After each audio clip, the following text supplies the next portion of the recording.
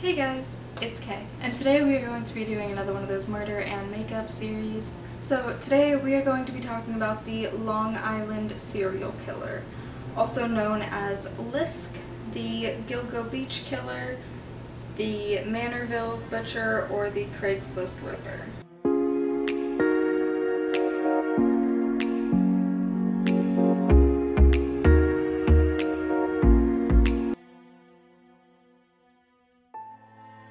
They remain an unidentified serial killer, suspected to have murdered between 10 and 16 people over about 20 years. Because the killer remains unidentified, I do have to skip all of the background information that I would normally give right about here. He's said to have disposed of their bodies in areas along the south shore of Long Island, New York. Most of his or her victims were sex workers who advertised themselves on Craigslist. The bodies were found over a period of months around 2010 and 2011. Police investigation started after the disappearance of Shannon Gilbert, a 23-year-old sex worker. She disappeared in May that year after fleeing a client's home and making a 23-minute call to 911. In this call, she would be heard saying, "They're trying to kill me." So she very clearly feared for her life.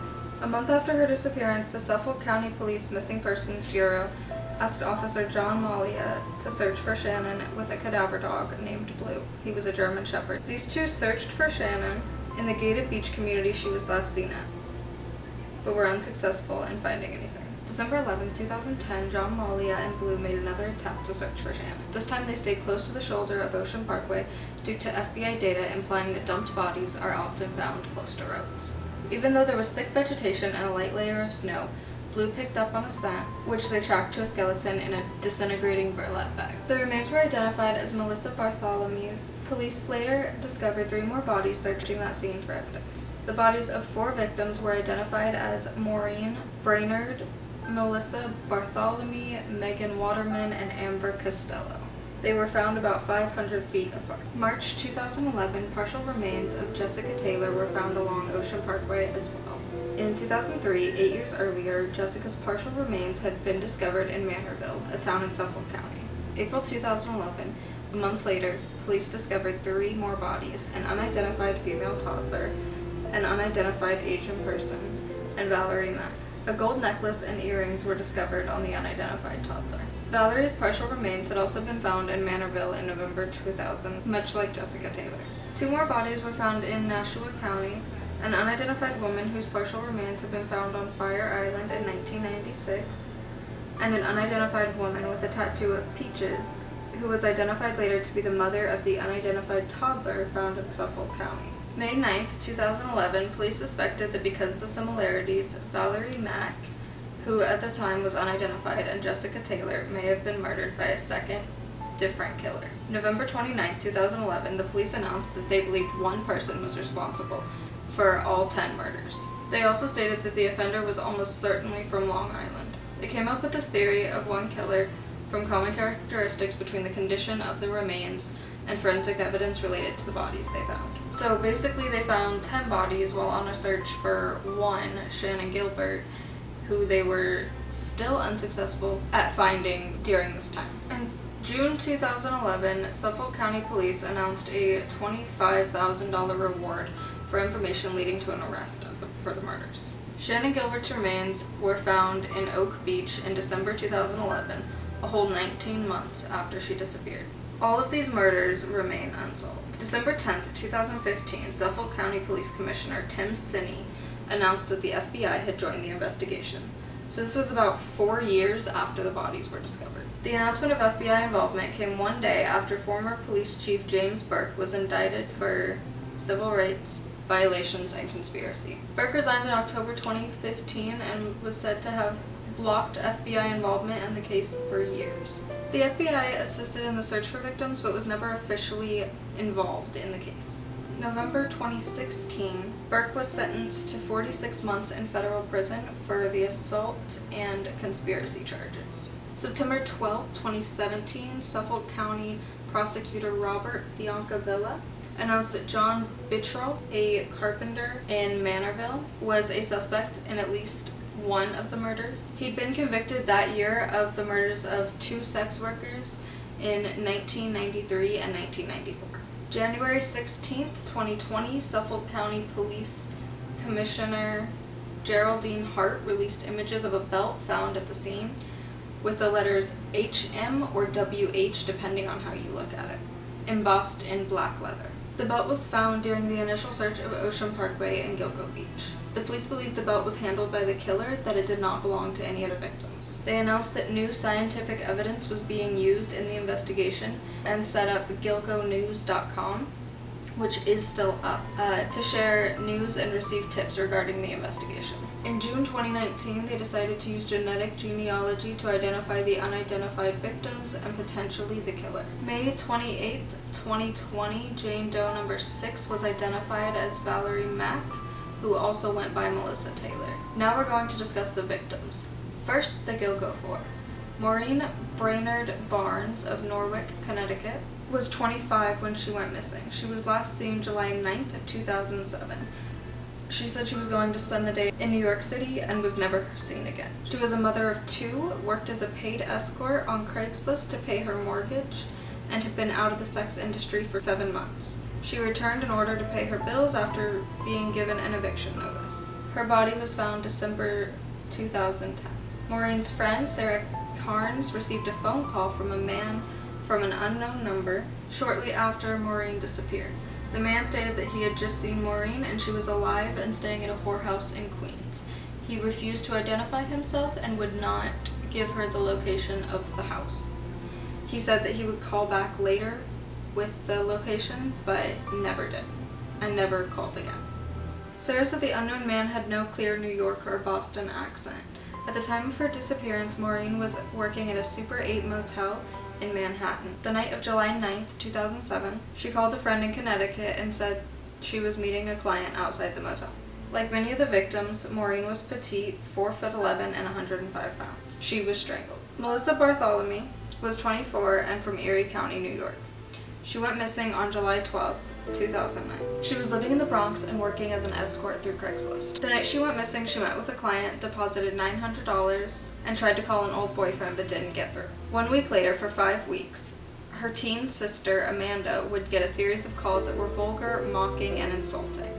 The calls came from a man who may have been the killer using Melissa's phone. The caller asked if Amanda was a whore like her sister and became increasingly disturbing. The caller would eventually tell Amanda that he was going to watch her rot.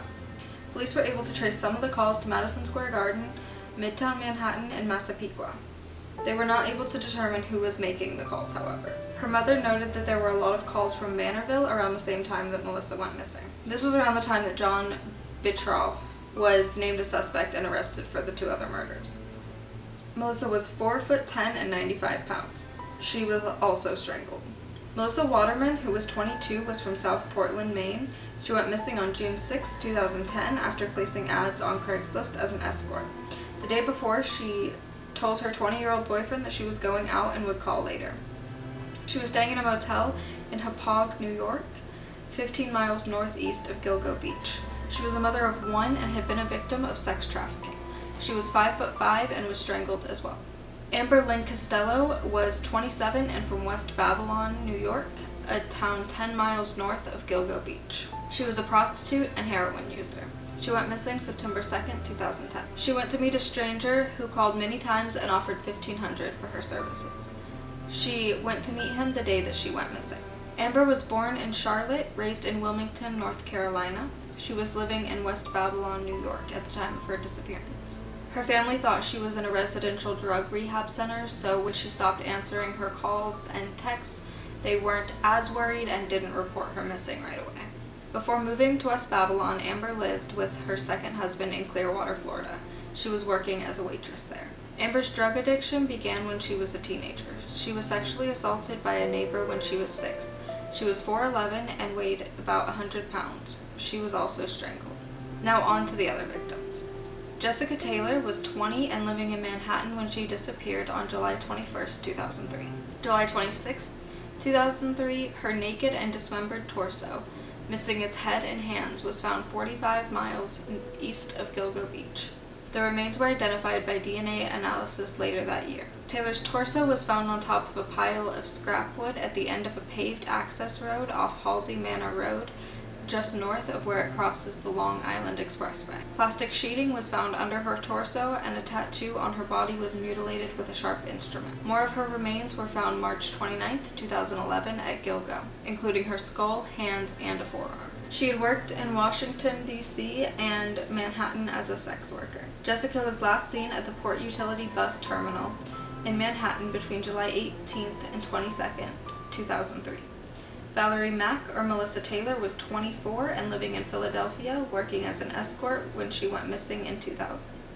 She was about 5 foot and 100 pounds. Her partial remains were found in Manorville on November 19th, 2000, but were not identified until 2020. Her torso was wrapped in garbage bags when it was found and dumped in the woods near the intersection of Halsey Manor Road and Mill Road, adjacent to a set of power lines and a nearby power line access road. Valerie's head, right foot, and hands were found on April 4th, 2011.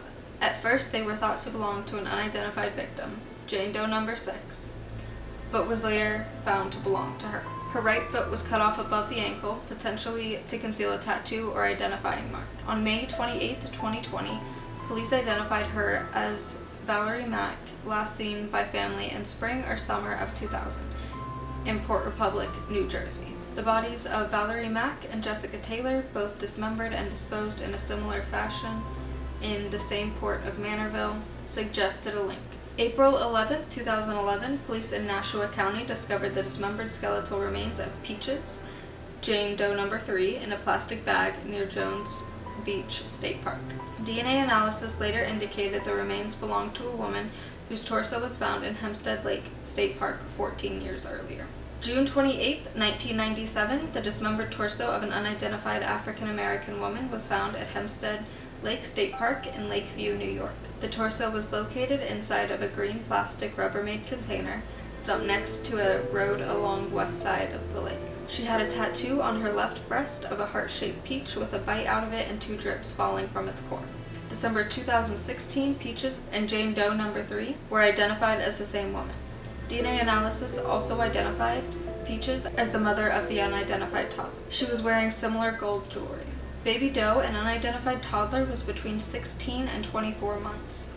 She was found April 4th, 2011, about 250 feet from where Valerie Mack was found. Her body was wrapped in a blanket and showed no signs of trauma that were visible. The body of a young Asian male who died via blunt force trauma was discovered April 4th, 2011 at Gilgo Beach, close to where the Gilgo 4 were found. He was found wearing women's clothes, suggesting they may identify as a female. They were between 17 and 23, 5'6", and missing 4 teeth. They may have had a musculoskeletal disorder which may have affected their gait. Upon discovery, they had been dead for about 5 to 10 years.